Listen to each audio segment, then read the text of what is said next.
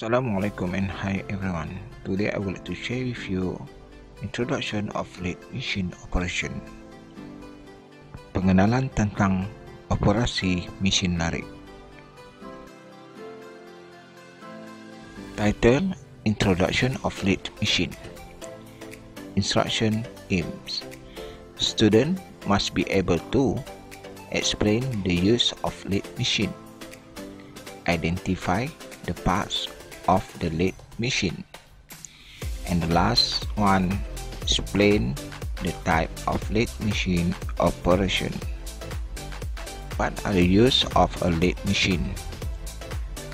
Straight cutting operation or straight turning operation, facing turning operation, drilling operation, boring operation, cutting or cut off operation, nailing operation, threading operation. The operation that can be performed by the lathe machine are as follows.